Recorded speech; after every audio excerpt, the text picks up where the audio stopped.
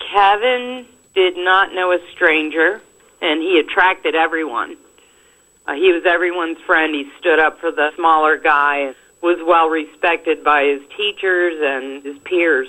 As a friend, best word I could ever describe is loyal.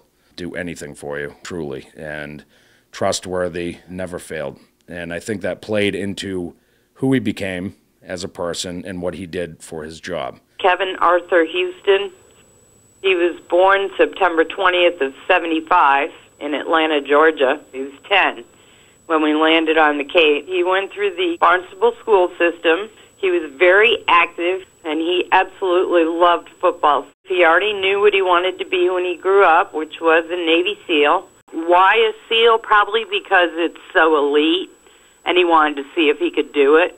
He challenged himself constantly. I think he just always wanted to be the best of the best, but he made it to the tip of the spear until that fateful helo accident, August 6th in 2011, last year.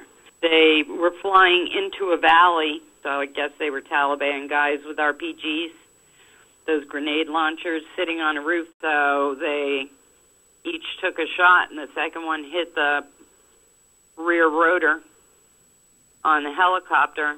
They were only 30 seconds out from landing, so the G-forces is what actually took their lives. He was on his fourth tour in Afghanistan.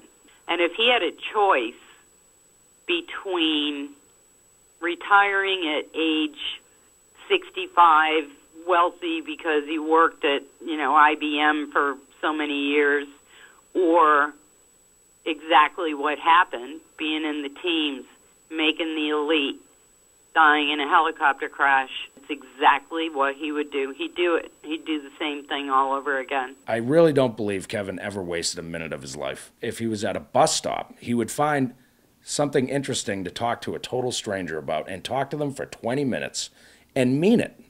And that's a neat thing. He just embedded himself in your heart. And he was hilarious.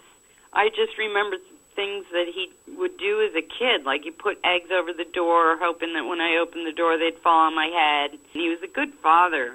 He helped his brother, my son Craig that still lives at home, shed close to 100 pounds. He cared about everyone. I think he only feared regret. And he lived. He was so alive.